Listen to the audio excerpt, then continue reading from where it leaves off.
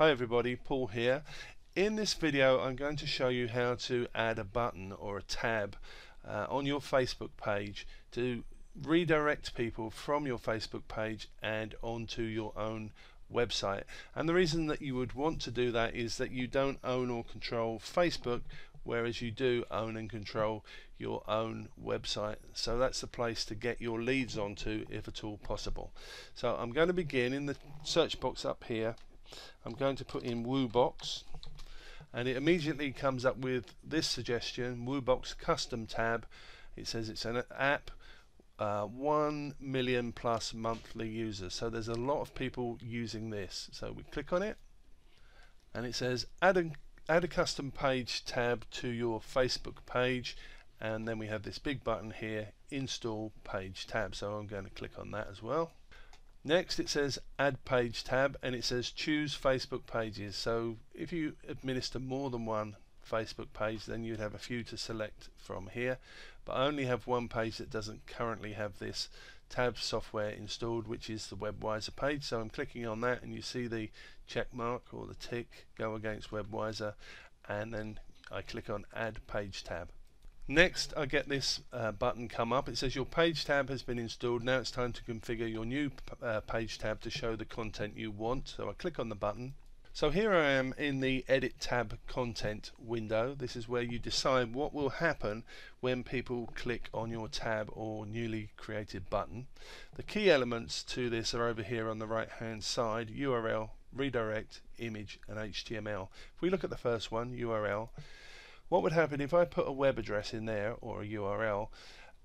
When somebody clicks on the button, a window would pop up on my Facebook page, and they would see that web page that the URL relates to. I don't want to do that. Next one is rather similar: image. If I upload an image here and somebody clicks on the button, then the person who clicks on the button will see a window open from the Facebook page, and they'll get to view that image. The next one, HTML, same idea, but they'll see something that I've coded in HTML. You know, it could be a page of text with headings and possibly pictures in it as well, but it's HTML stuff popping up in the window. The one we're interested in is this one, redirect. So I've click on redirect. Then I get the option to put a URL in here, so I'll do that. I'll put the full address of my website, and then I have two other options underneath. Non-fan page source. Fan gating is turned off. Fans and non-fans will see your tab content.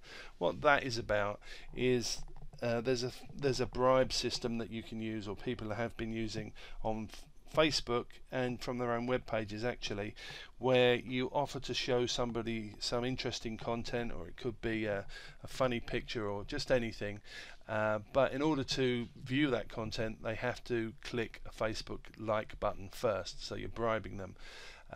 Facebook have decided they don't like that, and as of November 2014 they're making it illegal, in their parlance anyway, to do it. And so what would happen after that time, if you're still like gating, they will punish you, I guess, by not bringing your page to people's attention when they start searching for whatever it is that your page is about. But point is, don't do it. Last one here, form gate. Form gate is turned off. Visitors do not complete an input form to access your content. Sounds like the same kind of thing. In this case, in order to see the content, it looks as if you have the ability to get them to fill in a form.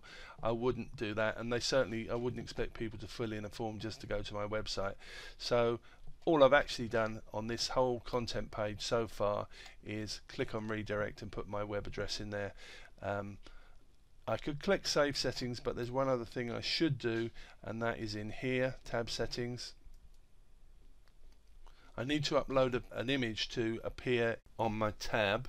So I'm going to click on change, and now I get the option to upload an image. So this is what my button's going to look like, and the image has to be 111 pixels by 74.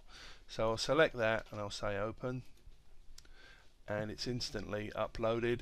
Tab name, there'll be a little name underneath the button, so I will, what should I call that? I'll call it our website. Okay, save settings.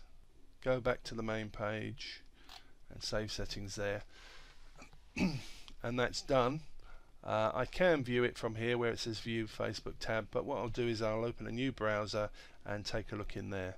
So here I am in an Internet Explorer browser, and there is my new button, our website, Visit WebWiser. So if I click on that, I get redirected to the website, and there it is. And the front page of this website is not completed yet. So that's the idea. That's how you do it. It's a useful thing to do. Only takes a few minutes. Good luck with it, and I hope that's been useful. Just one thing that I forgot to mention. If at a later date you decide you want to get rid of the button that we've just created, the way to do that is simply come to this More button here, click on it, and you see you have this option to manage tabs. Click on Manage Tabs. This opens a box, and you can see that there are 4 tabs in there. This is the one that we created. We called it, or I called it, our website. You can see this little logo there. That is actually the Woobox logo. Click on Add or Remove Tabs, and then you see the 4 tabs that currently exist, and all I've got to do to get rid of them is click on this cross here on the right hand side, and then it's gone.